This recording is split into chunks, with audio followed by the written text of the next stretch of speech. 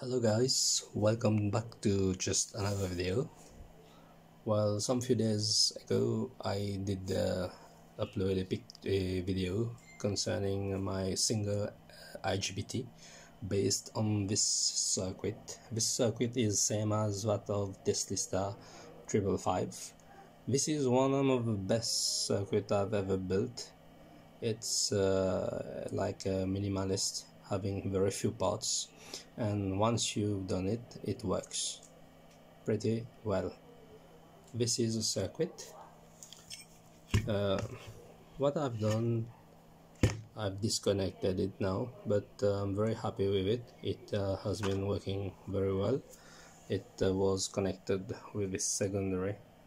This secondary has a resonant frequency of around 260 kilohertz. I've used coaxial cable for the primary, and it has around 1000 ton.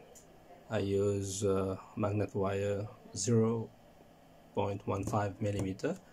It's 90 millimeter in diameter and around 160 millimeter in height. For those who want to build the same circuit, here is a picture. I hope you're getting a good focus. You can do it, build your own. I'm now going to put this aside. I'm done with it. It has worked very well.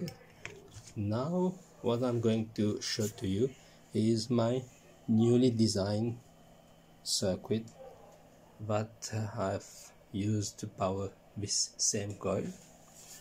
Here is the circuit. It is based on a half bridge using IRF3205 with, as you know, RTO220 package. This is the interrupter based on TL494 and the power supply for the interrupter, and this series regulator, voltage regulator 5 volt. When you turn the potentiometer, it gets around 2 volt here to power the IGBT to trigger the gate. It sorts look like pretty complicated, but in fact it's pretty simple. You have got only 3 parts: the interrupter, the power supply for the interrupter, and the ZVS port. Let me put it in landscape for those who want to have a better view to build it. Those who want to do same, hope you're getting a good focus, guys. Sorry about my phone. It's turning old now. Now let's put aside this circuit and let's turn off the light.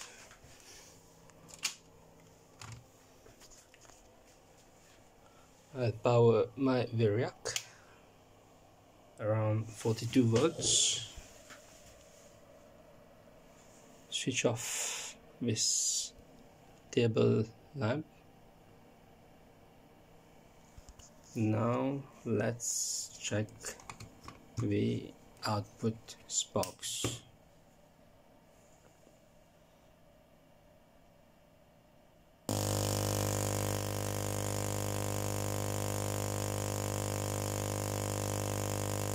I'm getting around 15 to 20 centimeter sparks output. It's awesome, and it is working really great.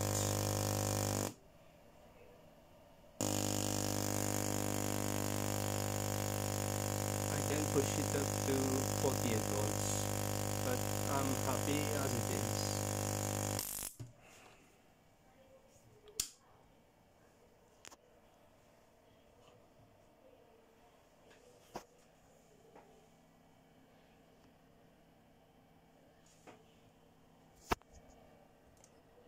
At times this primary coil gets too close and it gets sparks. I must be very careful.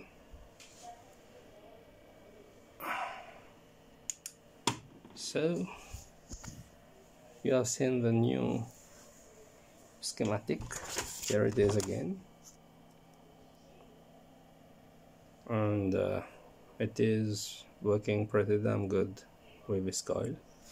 This is the same previous coil I've used for my single IGBT based on that circuit.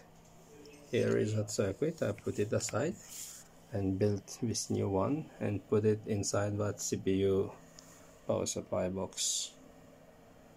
So guys, hope you've enjoyed the video. See you for another video. Bye. Cheers. Take care.